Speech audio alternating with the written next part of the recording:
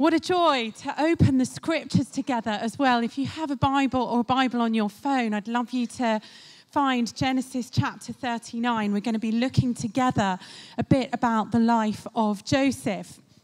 And I want to begin by suggesting that it's really important in our walk with God, it's really important as we open the scriptures to be honest, isn't it? But sometimes honesty can be uncomfortable. The story is told of a young guy who was starting his career as a lawyer in the South in America, and it was in Mississippi. And he was conducting his first trial. He was the prosecution attorney, and he felt a bit nervous as he called his first witness to the stand. And she was a rather grandmotherly, elderly lady.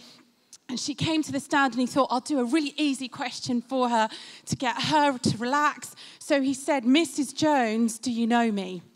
She said, oh, yes, Mr. Williams, I've known you since you were a boy, and frankly, you've been a big disappointment to me. She said, you lie, you cheat, you manipulate people behind their backs, and you have never had the intelligence to realize that you'll never amount to more than a two-bit paper pusher. Yes, I know you. The lawyer was just so appalled, he didn't know what to do. So he pointed across the court and he said, do you know the defense lawyer, Mr. Bradley? And she said, oh, yes, I've known Mr. Bradley since he was a youngster. He's lazy, bigoted, and he has a drinking problem. He can't build a normal relationship with anyone. His law practice is one of the worst in the entire state.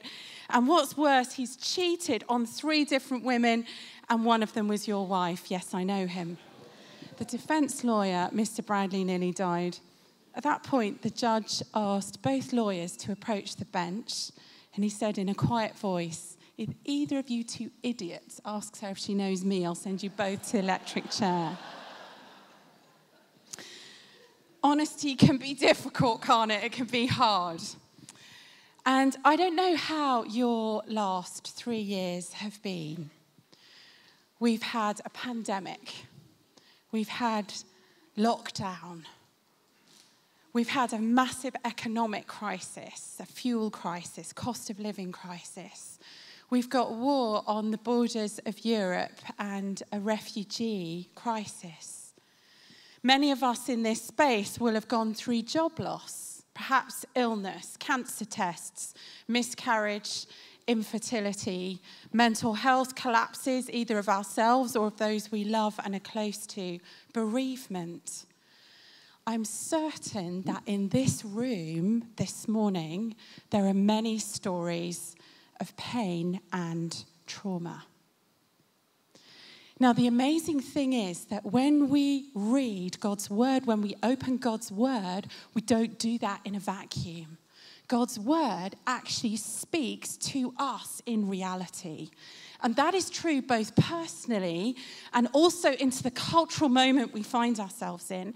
The New York Times describes our moment in history, the word describing our moment, as languishing. That's the word for the moment for them. It's as if we're experiencing this kind of deep malaise as things that we have relied on economically, culturally, environmentally, perhaps personally, are shaken. And when hard and devastating things happen, it can be difficult. It can shake us to the core, and I think that is especially true if we have been raised to think of faith as in some way protecting us on a relentlessly upbeat path to success. As if faith doesn't also involve walking through valleys of suffering and trial. But what we see in the scriptures and what we're going to see in the scriptures this morning is that our God enters into the suffering world that you and I experience and know. Our God is about reality and not fantasy. So let's turn to the book of Genesis. The context, if you don't know, there's this guy called Joseph. He's born into a family with a lot of brothers. His father is a guy called Jacob, and out of all of the brothers, he loves Joseph the most. And slightly unwisely, from a parental point of view, he shows that by giving Joseph a visibly superior coat, a coat with lots of colors that makes him stand out. So the brothers are jealous. They don't like this for understandable reasons. And the father treats Joseph with preferential treatment. Now, Joseph, also on top of his human father's preference, also experiences dreams from God. And those dreams seem to say to him that he is going to one day exercise leadership in an amazing way, including over his family. And his brothers like that even less when he rather unhelpfully shares that dream with them.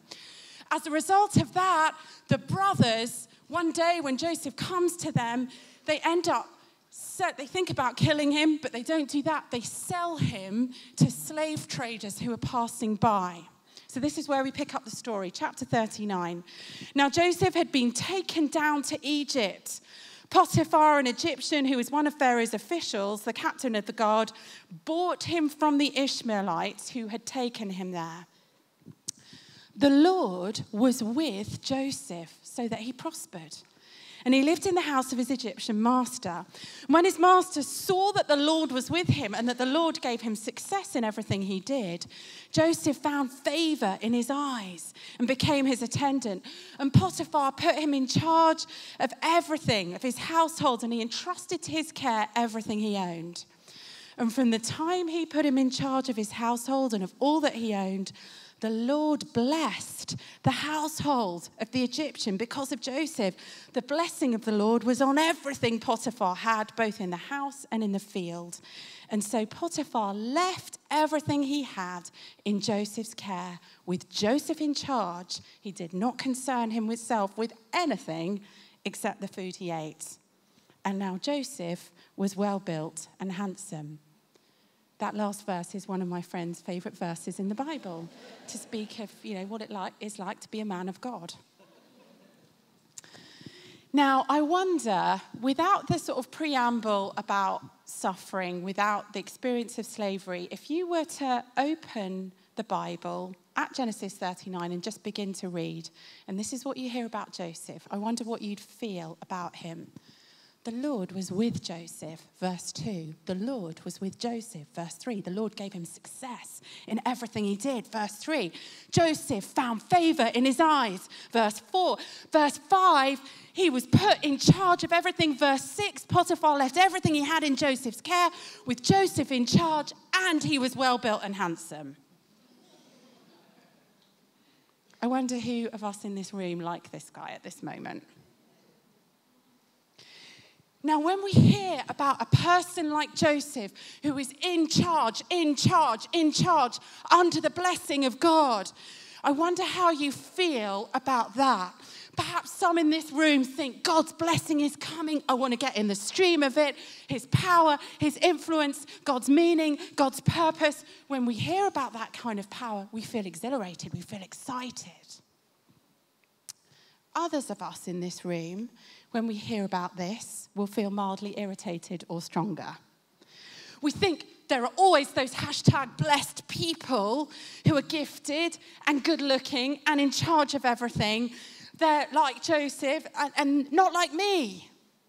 Perhaps our relationship to power is more complex. Perhaps we don't care about it that much, or we're wary of power. After all, we've come to know through brutal personal experience that people who have power are dangerous. People who are those kind of in charge of everything types of people, we know we need to be cautious around them. Now, of course, you know that Joseph's relationship with power is going to be complex. He'd been sold as a slave by his brothers. He'd been trafficked to another country, Egypt. He'd been then sold by his traders to an Egyptian official. And now he's working as the slave in the house of a powerful man in the Egyptian empire.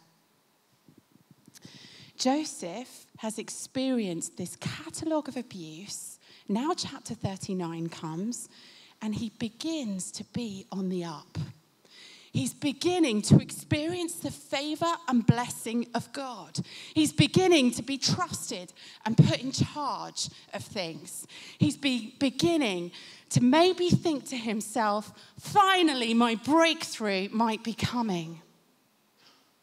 Perhaps I've left my trauma behind. Perhaps I've broken through.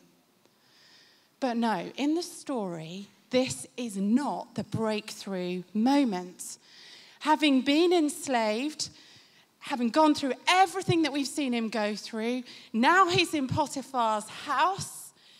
He then, if you read on in this chapter, gets falsely accused of sexual assault. Potiphar's wife takes a liking to this very well-built and handsome man, and she wants to sleep with him. Joseph says no, so she accuses him of rape. And as a result of that, he's sent to prison. Now, I just want to ask you how you feel now about suffering and how you feel about that kind of experience that Joseph might be going through. His family have sold him out. He has no contact with them. He's been abused by them. He's been enslaved. And now, on top of it all, he's being shamed, abused, imprisoned, abandoned, and traumatized once again. What we see from this in the scriptures is that the way that God moves and works in this world does not look or feel like the survival of the fittest. And it doesn't look or feel like what the great European philosophers, people like the atheist philosophers like Nietzsche, would say, the hope of the Übermensch, the powerful Superman, the human strong man. The way of the scriptures is that a person who is called to steward great spiritual authority, a person who will see breakthrough and influence for God's kingdom, is a person who knows what it is to suffer, to be traumatized, to be falsely accused, to be betrayed, to be sold out by family or people we thought were family, to go through an experience of oppression where people misuse their power against us, and to still end up loving a broken world.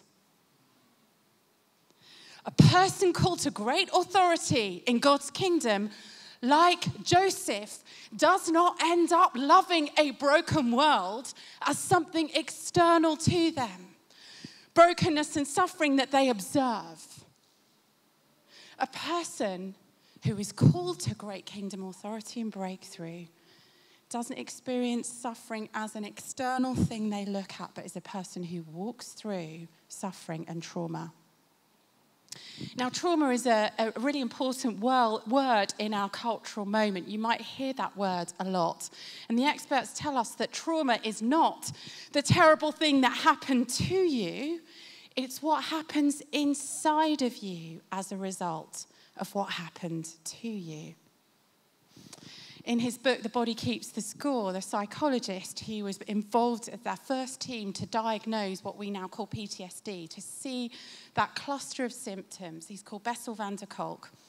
He says this: trauma is an inability to inhabit one's body without being possessed by its defenses and the emotional numbing that shuts down all experience. He specializes in the relationship between the human body and human trauma responses. And what we see here as we begin to dig into the text of the scriptures is that the Bible is trauma-informed. It isn't just or only emotional and psychological abuse that Joseph experiences. He also experiences that in a body in the real physical world. And when you go through that, when you have a traumatic experience, what your body experiences matters as well as what your emotions go through. Now, as a personal disclosure, I am a survivor of trauma. And I want to say this morning, Katie, and I believe this is really important, that there is no shame in being a person who has survived and experienced trauma. In fact, this very hero of the Bible that we're talking about today is a trauma survivor, Joseph. And the telling of Joseph's story at all, and the inclusion of the deep wounds and disappointments that he goes through, tells us something about the God of the Bible. And that is that he is trauma-informed. The God of the Bible looks and sees and knows and includes those who walk through trauma in the redemption story. In other words, in the Christian faith, there is no empty triumphalism, and there is no religiosity that tells us we must pretend when we're suffering. The telling of Joseph's story at all is deeply powerful and deeply healing. So why does it matter to us thousands of years later? 21st century Notting Hill, here we are, talking about a life lived a long time ago. Well, I want to suggest to you this morning that the reason this matters is deeply theological. You see, theologically, there's no mistake in how the book of Genesis was put together and how it was written. As the book of Genesis unfolds, there are these 7 individuals who are very significant in the history of our faith. And they are Adam, Abel, Noah, Abraham, Isaac, Jacob, and then Joseph.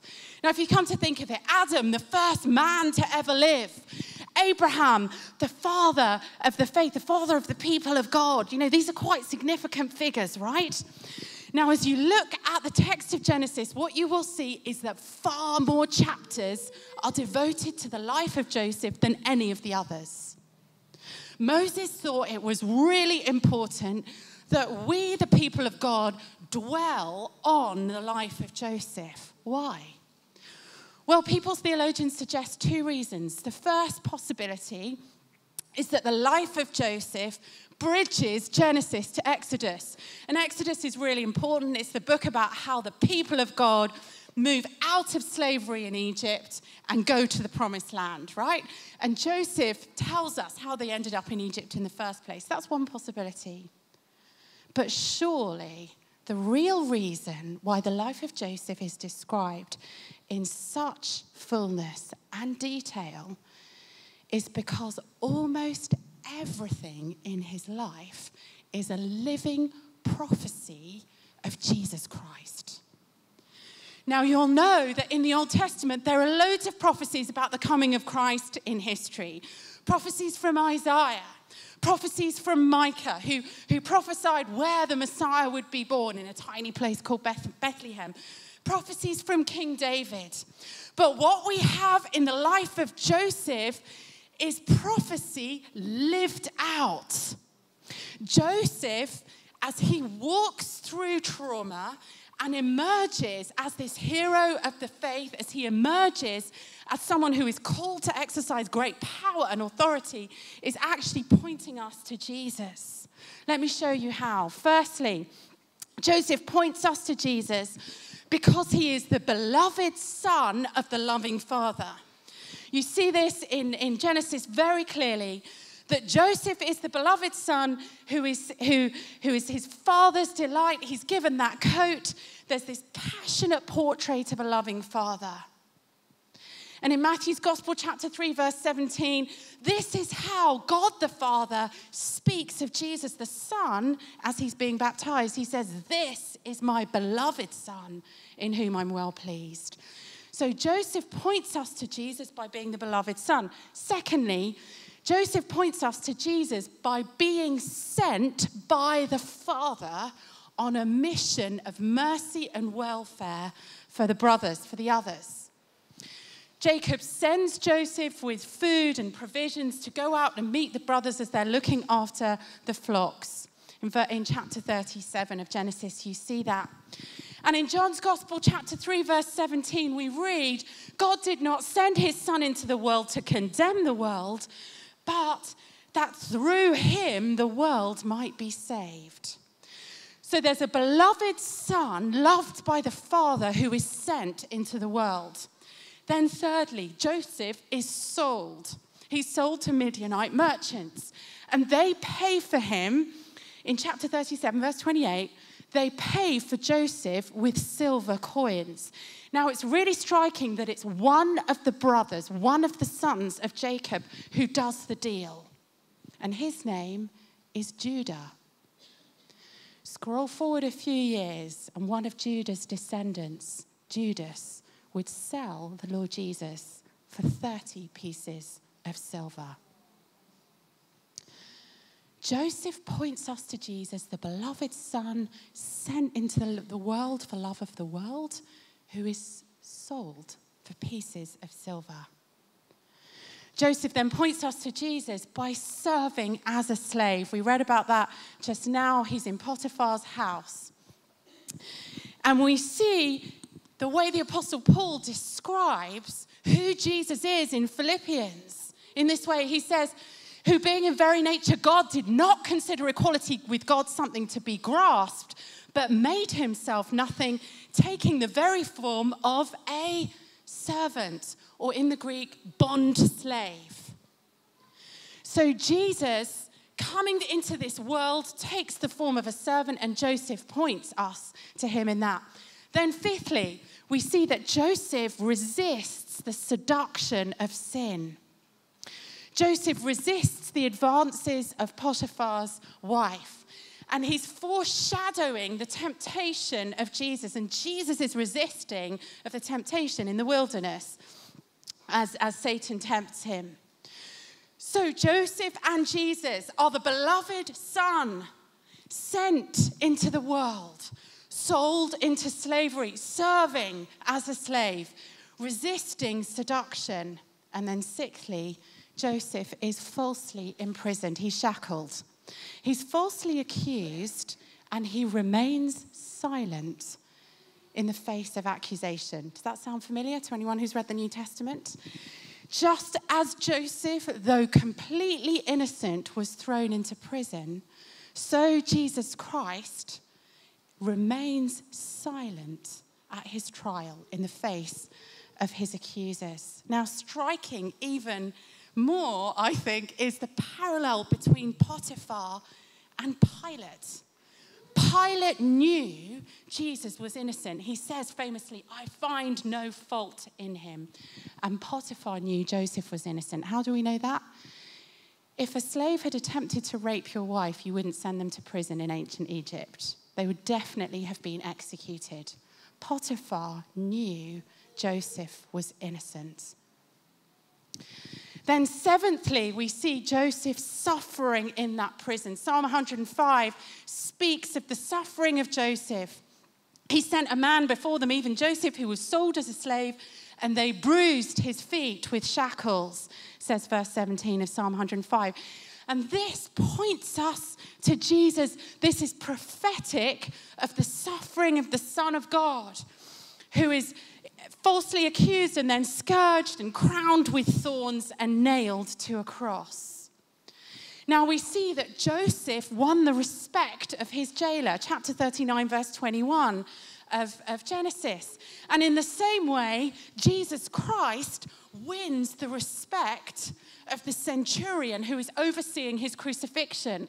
Now, a centurion was someone who'd reached a particular rank in the Roman army. They were experienced at executing criminals. This is not his first gig. So when he's there for yet another crucifixion, and this Roman centurion says, in Luke's Gospel, chapter 23, verse 47, surely this was a righteous man, we have an echo of what we saw with Joseph. Joseph is pointing us to Jesus.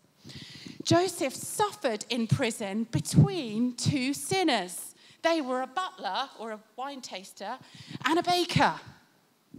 And they were in prison with him together. The Lord Jesus suffered between two criminals. The two people that Joseph suffered alongside, one ended up being released and going on to great things. The butler. not so much the baker. And the two criminals suffering alongside Jesus, one of them hurled insults upon him, and the other said, Lord, remember me when you come into your kingdom. And Jesus said, I tell you the truth, today you will be with me in paradise.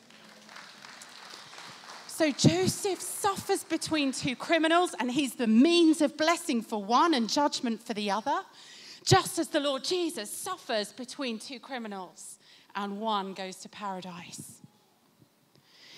Joseph points us through his trauma and suffering to the Lord Jesus, the one who is the beloved Son, who is sent into this world for love of us, who is sold and serves as a slave and resists seduction, is shackled and suffers, and then lastly is raised to save.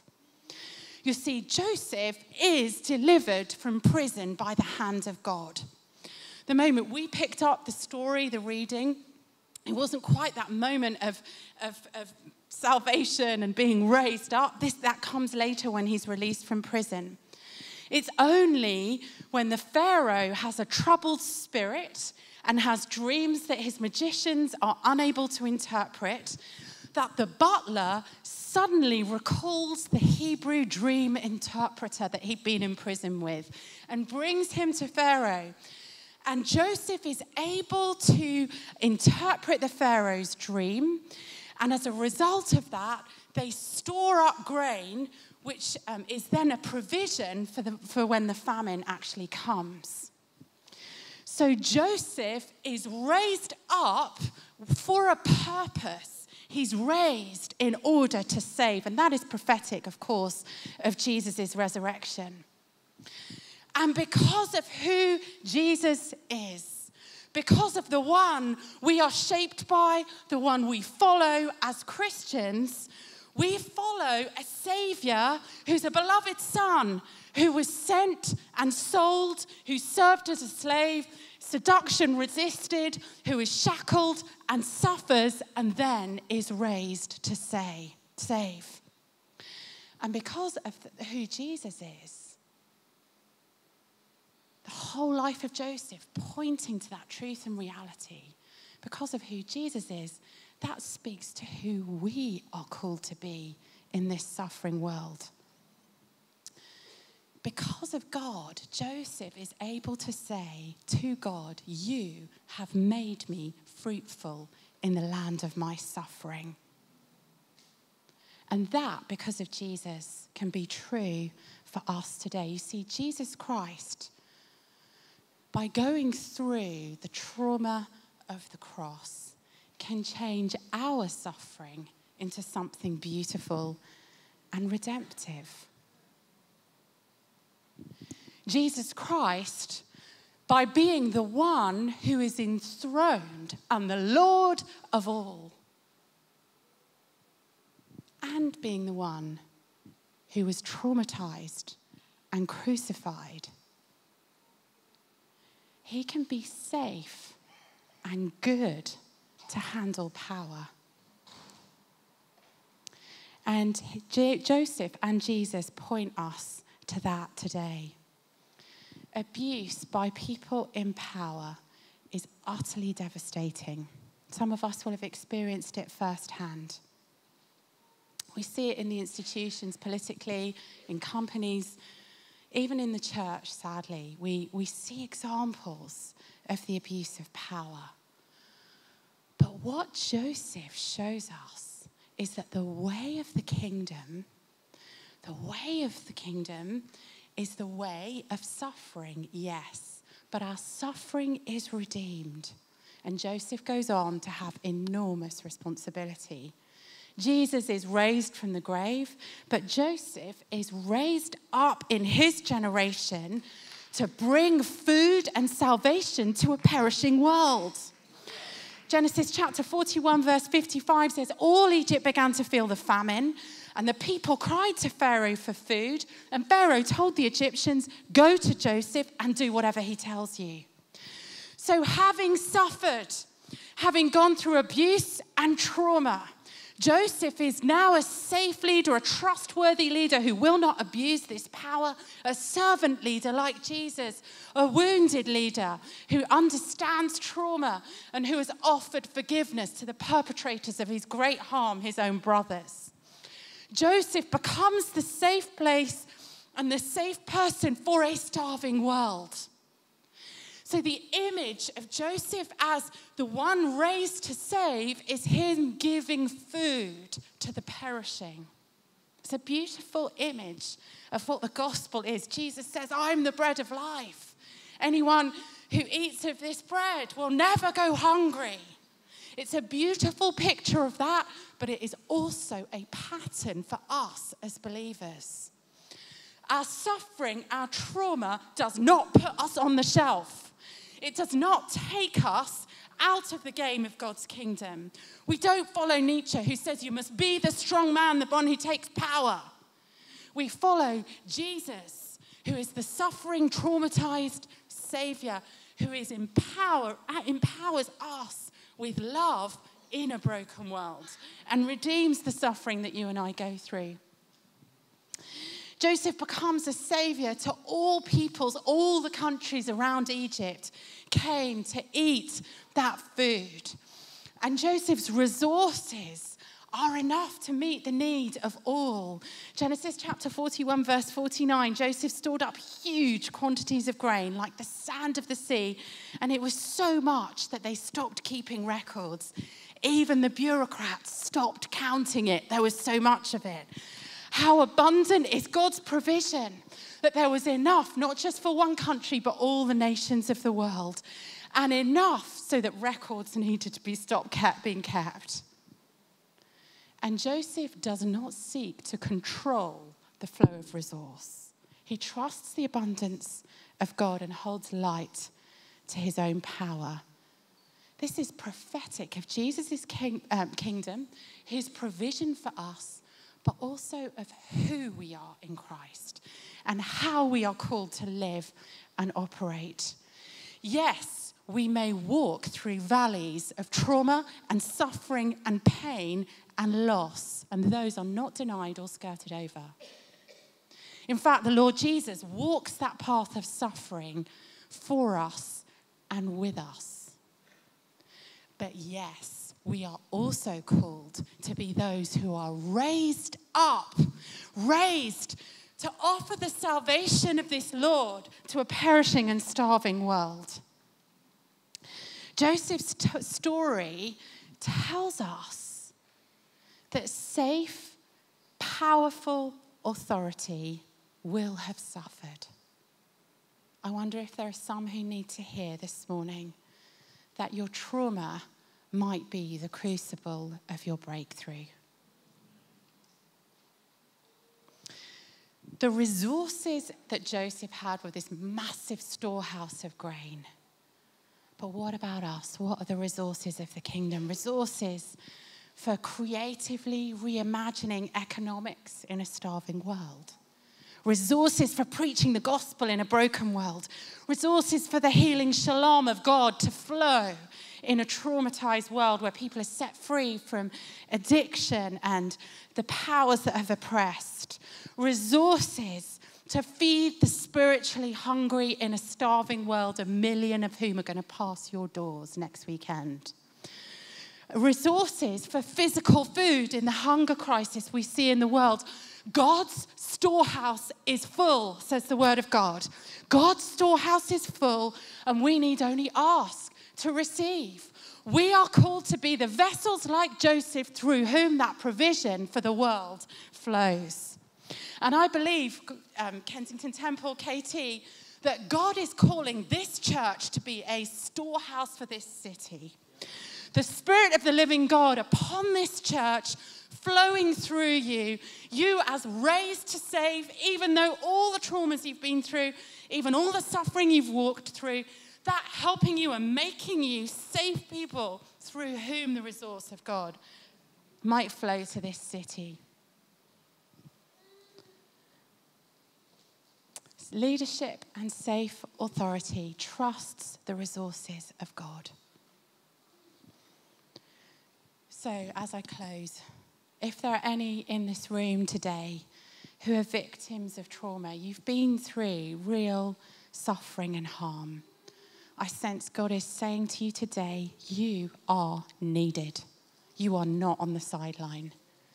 You can be a vessel of Christ because you might be able to be a safe handler of power in our generation through Christ, the beloved Son who was sent and sold, who was a servant of all, who resisted seduction, who was shackled and imprisoned and suffered crucifixion and was raised to save. It's through him. And because of him, you and I, even in our trauma, can serve a starving and needy and traumatized world.